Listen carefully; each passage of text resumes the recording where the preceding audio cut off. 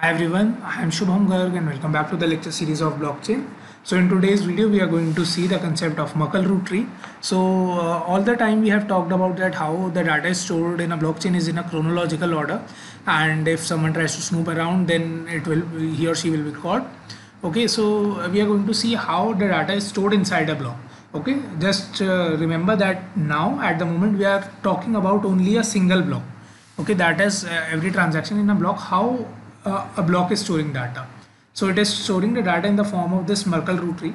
So let me explain what is that. First of all, you are seeing that this thing that is R1 till R8, these are the transactions. All right, let me do one thing. Let me just make it full screen. Yeah.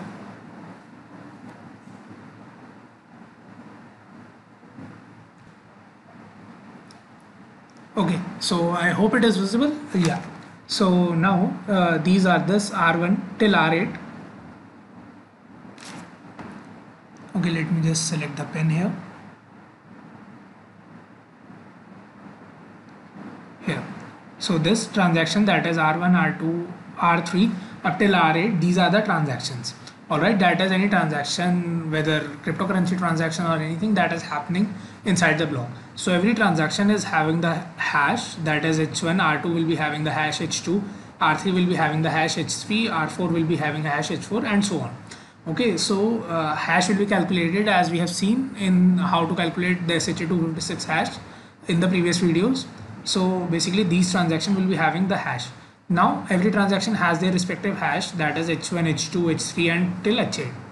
Okay, so now these hashes will be appended.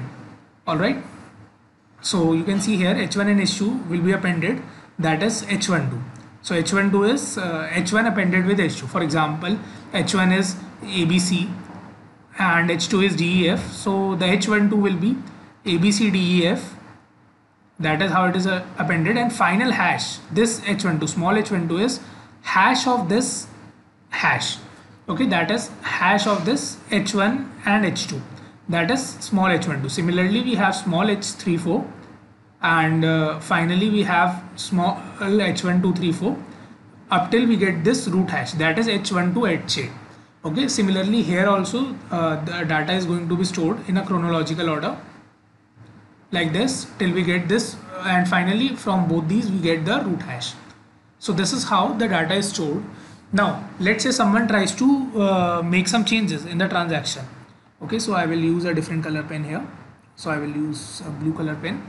So let's say someone tries to make some changes in this R3 transaction, or it is better I will use a green pen. Yeah, so someone tries to make some changes in R3.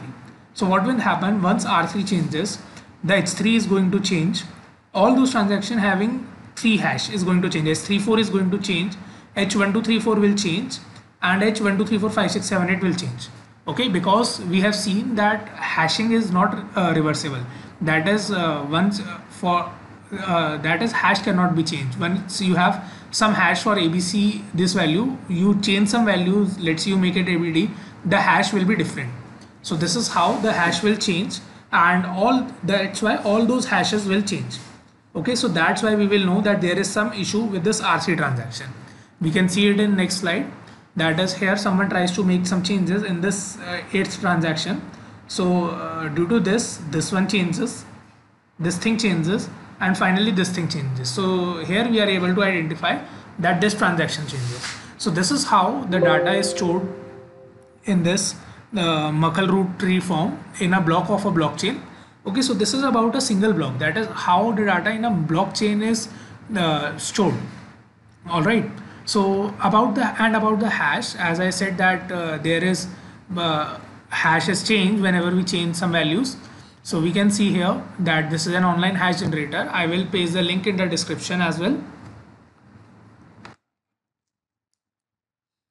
You can see here the hash this is the hash generator tool, and when we write, let's say I write ABC, this is the hash it generates. Okay, and the moment I write D or I change anything, I just make it capital or small, the hash changes, and you can see everything is having the hash of this SHA-256, that is 256 bits. All right, so that's why it is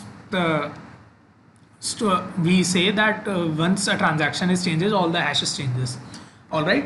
So this is how the data is stored in a chronological order in a blockchain, in basically a block of a blockchain. All right. So this is all for this video. I know it is a bit short. In the next video, we are going to have a look at proof of work. That is how the data is actually stored and validated in a blockchain, and when we add a new block, how it is added in a blockchain. Okay, so this is all for this video. See you guys in the next video.